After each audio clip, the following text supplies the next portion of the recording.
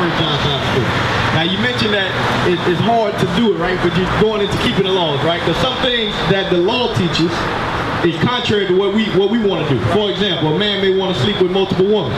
God says marriage is honorable and all. You understand what I'm saying? A man may want to smoke weed. God says be sober.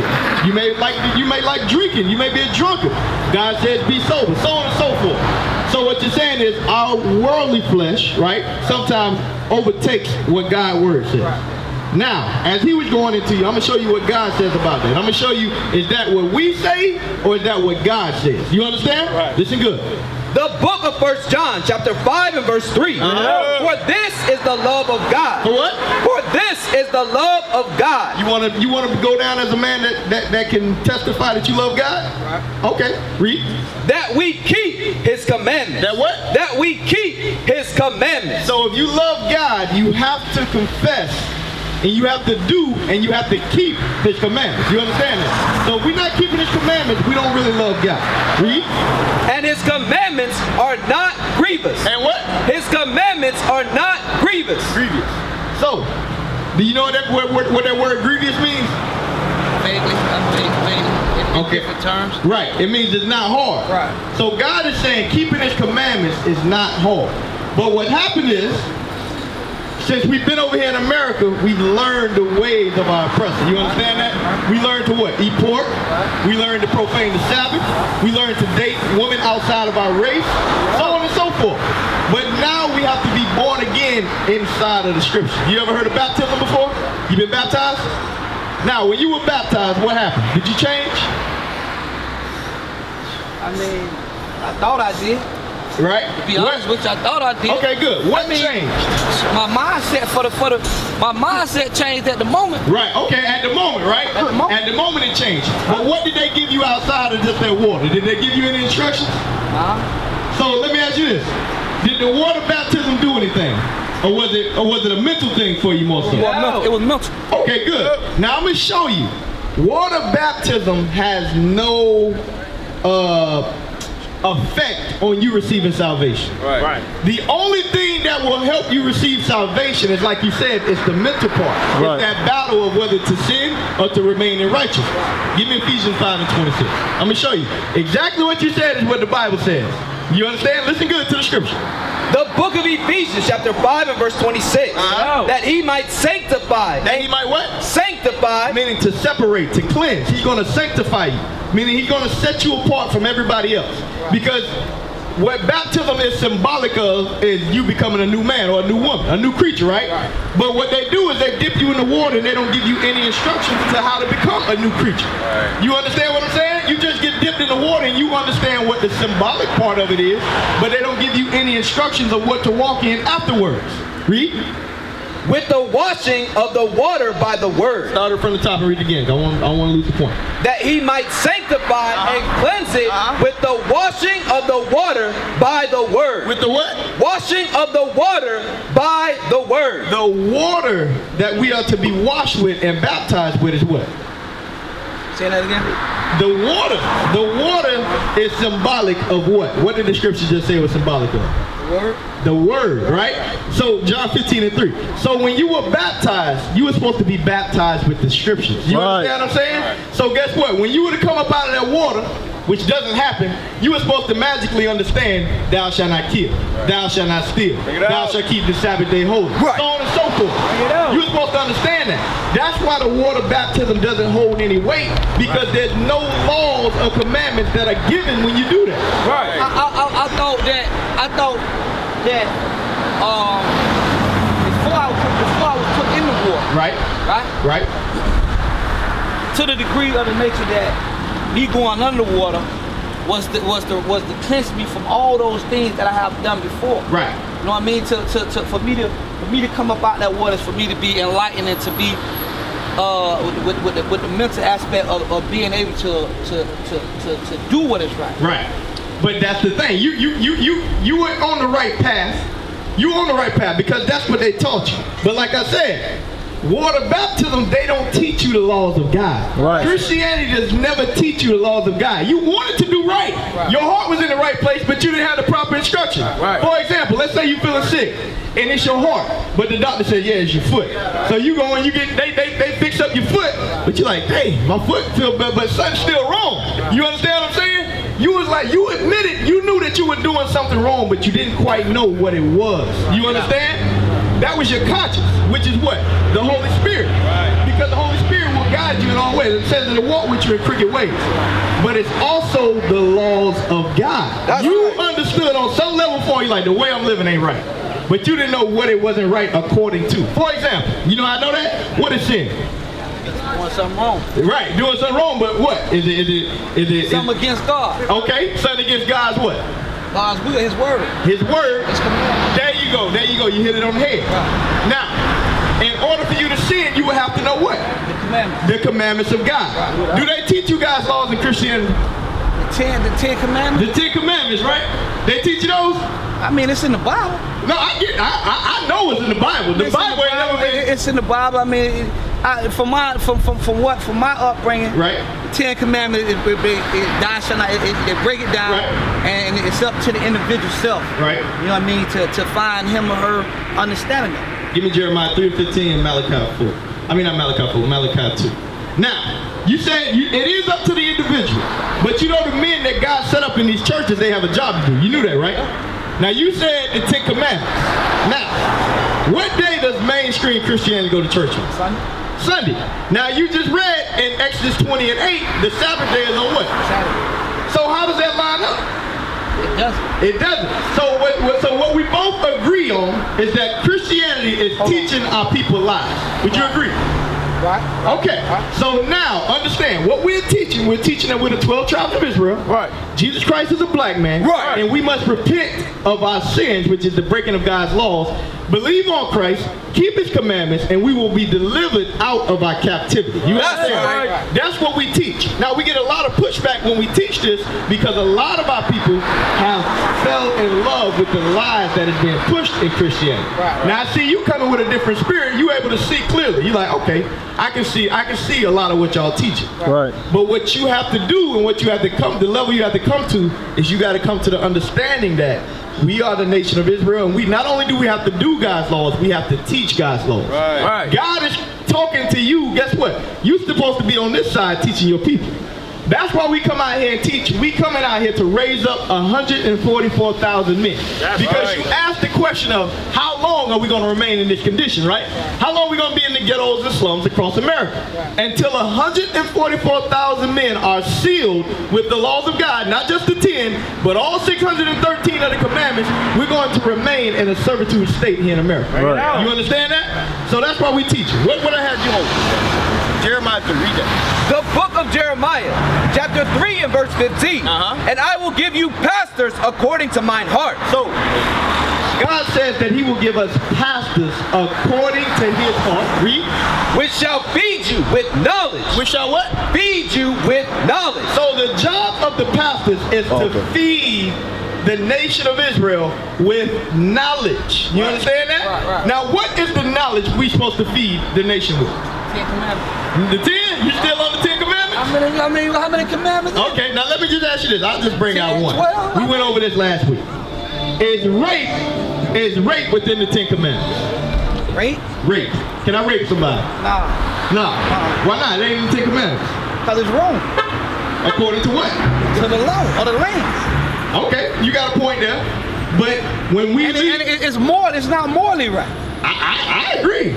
But if we say we only got to teach the 10 Commandments, then we can't say somebody can't rape. You understand what I'm saying? But we actually can, because if it says thou shalt not kill, rape is to kill somebody, you killing them anyway. You know what I mean? You absolutely correct. So we can preach that, but it has to be broken down to where they understand it.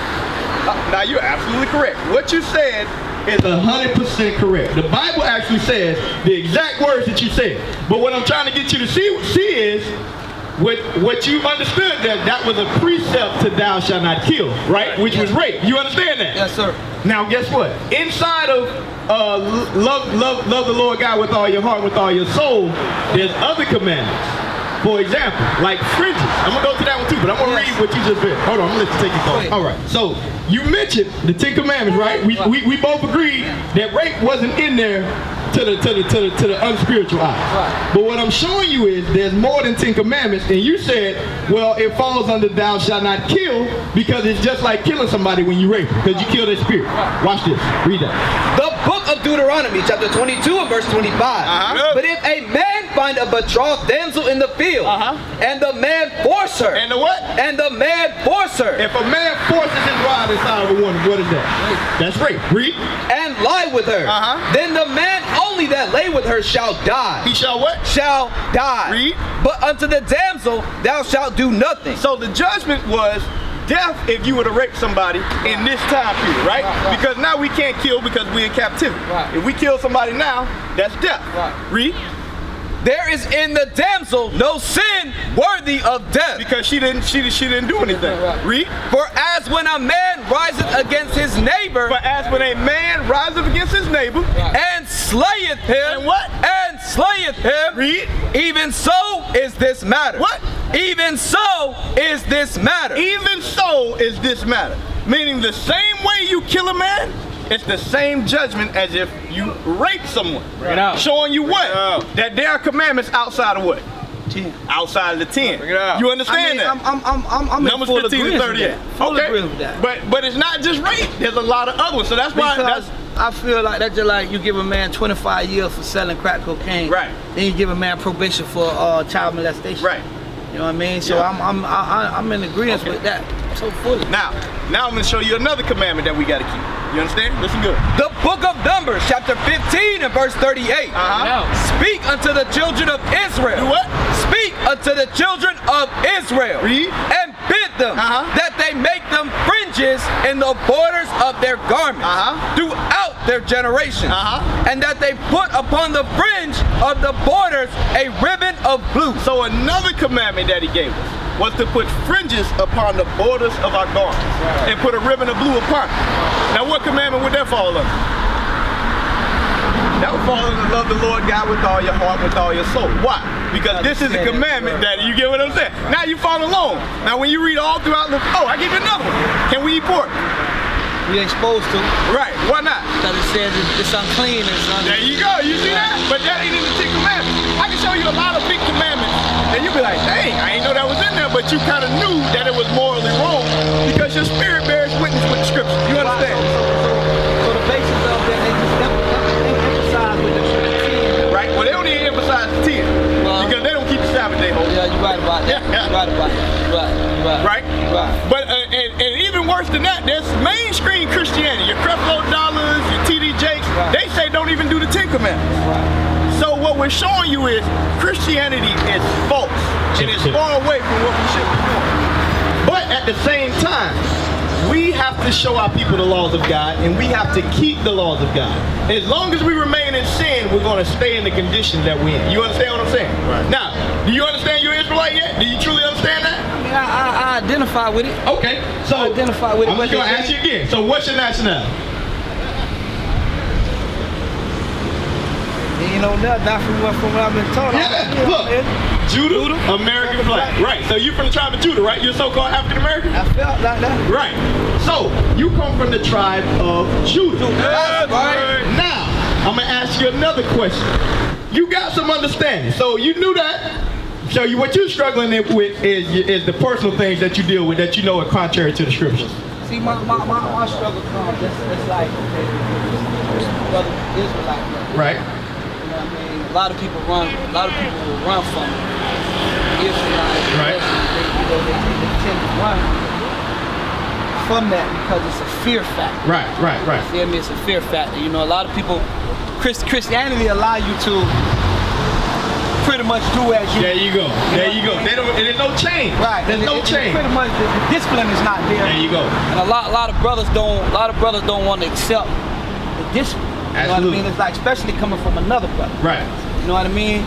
And not knowing that, like you say, discipline and lining yourself up is where the unity comes in. There you go. You know what I'm saying? So I understand that. That's it. But that's just like when I was incarcerated. A lot of brothers ran to certain religions out of fear. You know what I mean? Because it's like, okay, I'm already incarcerated. Right. We already know Israelites are bad dudes. Right. So they run that way. Yeah. Muslims, same thing, they run that way. Right. Christianity, you know, people run how they run. You feel me? So it's like, I mean, I get it. I dig it. You feel me? Okay. Like you said, it's a struggle that I have within myself. Okay. You know what I mean? So I'm gonna build with you on that. Whatever it is that you're dealing with, we're gonna get to it. We're gonna get to the bottom of it. Because ultimately, I want you to receive the kingdom. You understand that? Right. Because give me Romans 2:13 first. I won't do it other way. Because at the end of the day, all of us are gonna be judged. How you doing, brother? What's your name, bro? Chris, brother Chris. What's your understanding on your nationality and who you are? You know anything about this? All kind of things.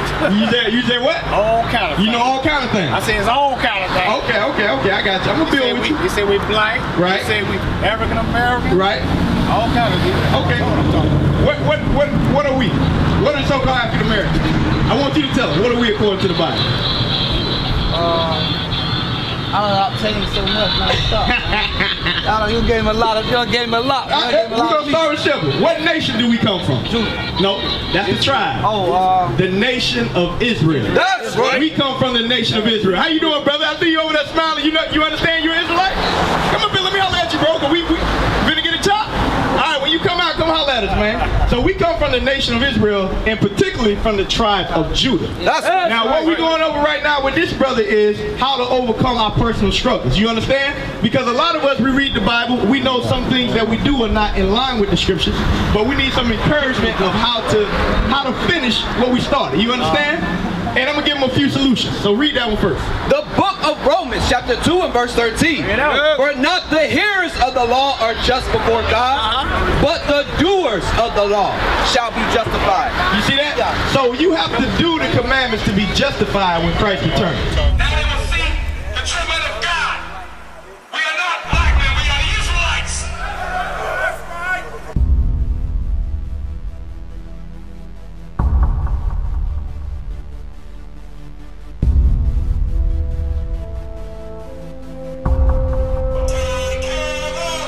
Take care of us. And the children too. We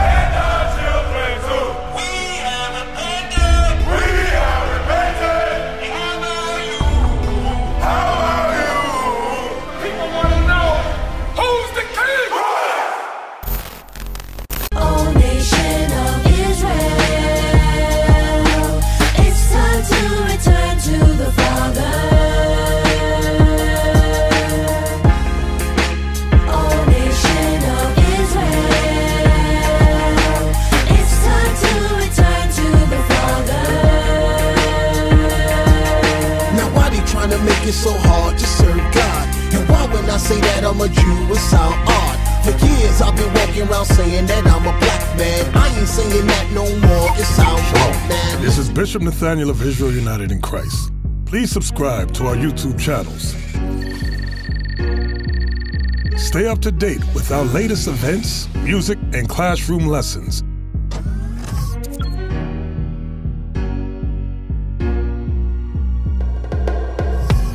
IUIC plans to continue visiting different countries where this gospel has not been preached before. IUIC needs your help in pushing this truth.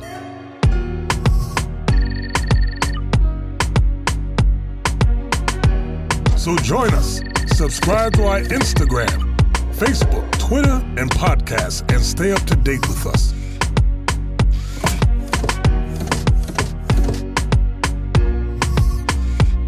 For more information, please visit www.israelunite.org.